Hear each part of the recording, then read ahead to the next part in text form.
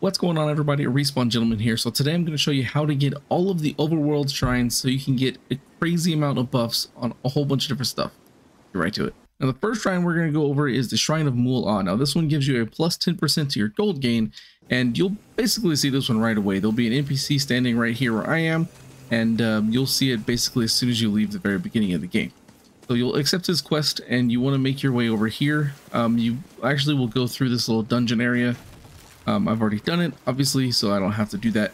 But you'll go through that little dungeon up there, come out down here, and you can grab the piece right over here. So the second and final piece you need to get is just this direction from the shrine itself.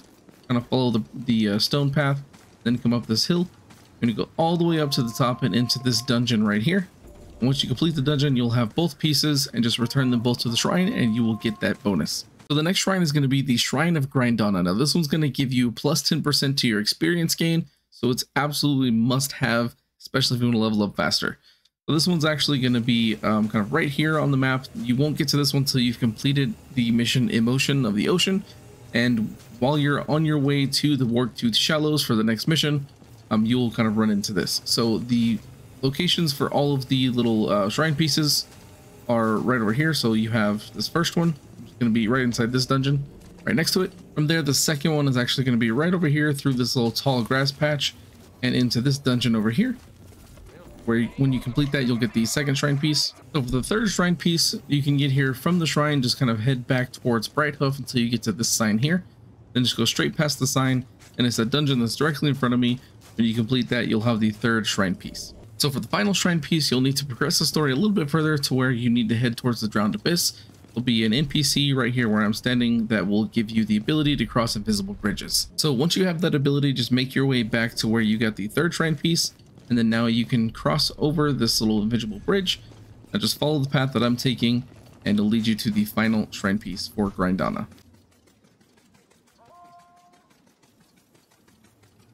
Right here, this is the dungeon. Just complete it and you'll get the final piece, and just make your way back and you'll have it completed and get that experience gain. So the next shrine is going to be the Shrine of Zumios. Now this one gives you a plus 15% to your overworld movement speed. So on the overworld map, you'll move much faster.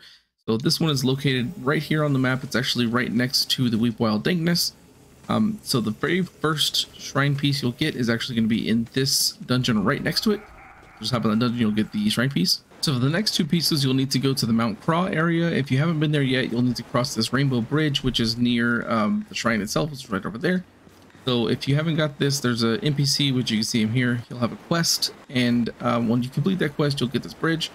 All you need to do at that point is just follow the path that I'm taking, and the first shrine piece will actually be inside of this dungeon over here, and the second one you'll actually see up on that hill on the top. And then once you complete this dungeon and get to the top of there, you can just collect both shrine pieces. So for the final shrine piece, right outside of Queen's Gate, you're going to be at these double doors. You'll see it behind them. They're normally closed.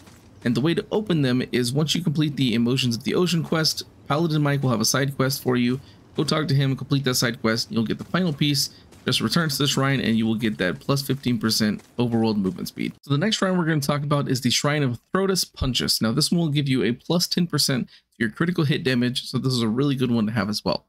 The shrine itself is located right outside of Warptooth Shallows, so as soon as you complete that mission, you'll be able to see this one here. So the first shrine piece is really easy to get to. Once you get to the Drowned Abyss, which is the next main mission you need to go to anyway, you just want to head over here to the right, go inside this dungeon right here, and this will give you the first shrine piece. So for the second shrine piece, you can leave from the Drowned Abyss entrance area like we did for the first one, except head over here to the left, and then you just want to follow the path that I'm taking right over here past this tall grass.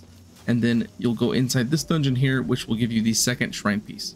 So for the third shrine piece, after you've completed the drill boss fight, you want to head over here to the right and just go all the way around this little grassy area. And then it'll be in this dungeon right over here. Go inside and you can collect the third shrine piece. So for the final shrine piece, also where you got out of the drill boss fight, you want to head over here to the left past this NPC. And there'll be a dungeon right here. Once you go inside and complete it, you'll get the final piece. Take it back to the shrine, you'll get your 10% critical hit damage. So the next shrine is called the Shrine of RNG. Now this is one of the most important ones to get because it gives you plus 25% to your loot luck, which is absolutely amazing. The location of the shrine itself is actually right in front of where you exit Karnok's Wall. So as soon as you complete that area, you'll see this right here. Now, the very first one you will get, or the shrine piece, is actually in this dungeon right next to it. The second and third shrine pieces are actually going to be right over here from the shrine itself. You just want to go inside of this dungeon, complete it for the second shrine piece, and the third one will be on top of that hill, and then you'll have both of those. So for the final shrine piece, you just want to follow this little rock road from the shrine itself and follow the left path. So right over here, there's actually going to be an NPC in this corner. You want to complete his quest, and when it's complete, it'll actually let you get up this little hill, and you'll be able to complete this dungeon here, and that will give you the final shrine piece. So just take that back, and you will get your 25% loot luck. So the final shrine is the Shrine of the Crazed Earl. Now this one will give you a plus 10% to your Moon Orb Gain. So where this one is on the map is actually right next to Sunfang Oasis. And the only way to get up here is actually to go through this dungeon first, which will actually give you your very first shrine piece and let you gain access to this area. So for the second shrine piece, you want to head over to this area right here, kind of through this tall grass, and go through this dungeon. When you complete that, you'll get the second shrine piece. However, once you complete that, you want to go across the invisible bridge and launch on this little air thing that you can see above me, because it'll take you to this dungeon right over here, and that will actually also give you your third shrine piece. So the final shrine piece is going to be right over here in this little area. Now there will be some stuff blocking it and a NPC that needs a side quest completed. So complete that side quest, and then you'll be able to gain access to this. Take it back to the shrine, and you'll get your 10% Moon Orb Gain. If you enjoyed this video and you want to see more Wonderlands content, make sure to like and subscribe.